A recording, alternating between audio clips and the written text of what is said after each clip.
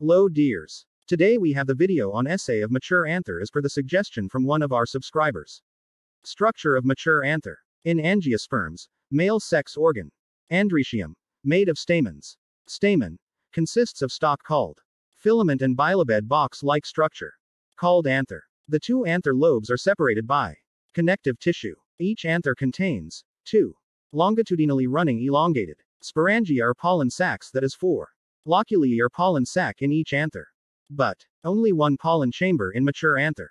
Inside each pollen sac there is a fine, powdery granular mass of cells, pollen grains, microspores. Wall layers. 1. Epidermis. 2. Endothecium.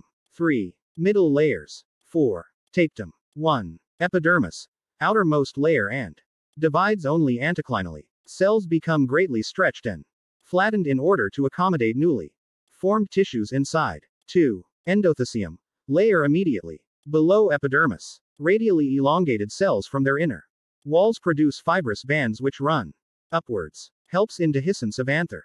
Hygroscopic movements of endothelial cells. Stomium, a group of thin-walled cells. In Hydrochaeridaceae, Cleistogamous flowers, and in case of anthers open by apical pores the fibrous thickening is absent. In plants like Musa, Sesamum etc. the cells undergo cutinization without endothelial thickening.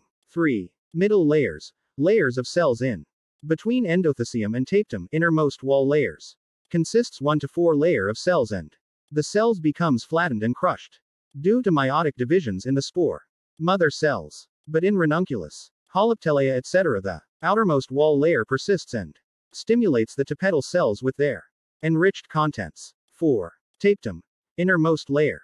Cells comparatively large, radially elongated with prominent nucleus filled with food materials. Layer is nutritive in function. It provides the food for microspores. Functions: acts as a nutritive sac.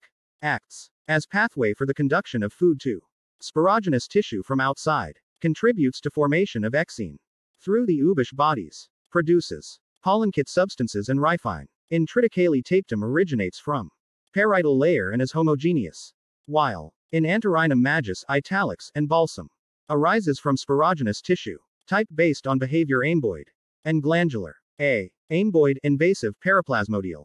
Tapetum, characterized by the early breakdown of inner and radial walls of tapetal cells. Found in Elisma, Arum, Butomus, Tradescantia, Typha, Helianthus. B. Glandular tapetum. Here the cell walls do not break and they remain intact till the microspores are formed, and the cell contents become available to microspores. Ubish bodies are produced by glandular tapetum. More frequent in angiosperms. Example: Helleborus photitis, italics.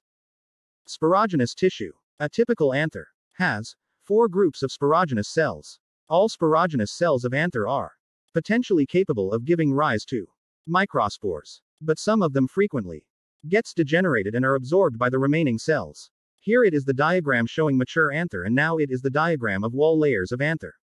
Thank you all for watching. Please like, share, comment, and subscribe us for more videos.